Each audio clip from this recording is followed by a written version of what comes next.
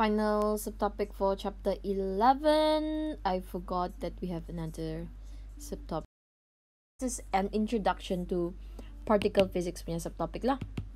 So, in this subtopic, you should be able to state the thermionic emission, explain the acceleration of particle by electric and magnetic field, state the role of electric and magnetic field in particle accelerators, state the need of high energies required to investigate the structure of a nucleon, indicate the standard Quark-Lepton model particles, and lastly, explain the corresponding antiparticle for every particle. So this is basically just theory lah. If you don't feel like reading it, I mean, you can just go through it, skim through it saja lah, okay? So thermionic emission is defined as the emission of electrons into the vacuum from a heated conductor. So this is the hot filament, so they will be an emission of electrons lah, okay? So thermionic emission is widely used in particle accelerators and particle detectors. And the rate of this emission can be increased by increasing the temperature of the cathode, which is the filament, or by replacing the filament with a low ionization punya metal. And then particle accelerator pula. Particle accelerator is a machine that increases the kinetic energy of a charged particle such as electron protons.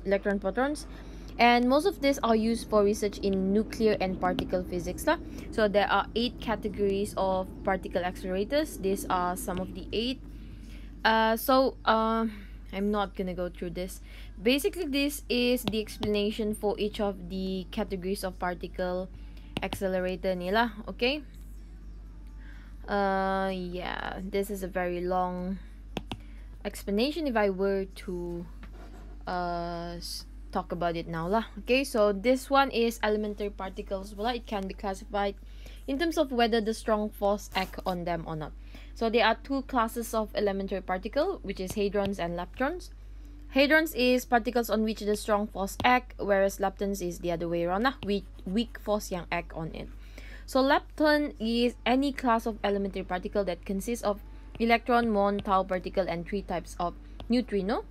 So leptons is from a Greek word meaning it is small or light lah. It's appear to be truly point-like fundamental particles with no structure, so there's no structure.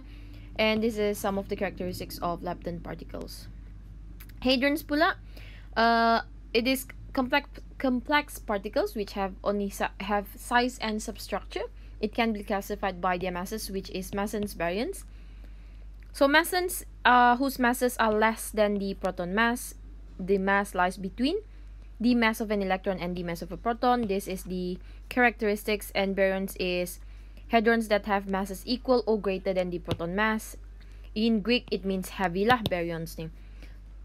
These are the characteristics, and unlike leptons, they are not fundamental particles, but it all consists of only small constituent particles known as quark, except for the proton and neutron.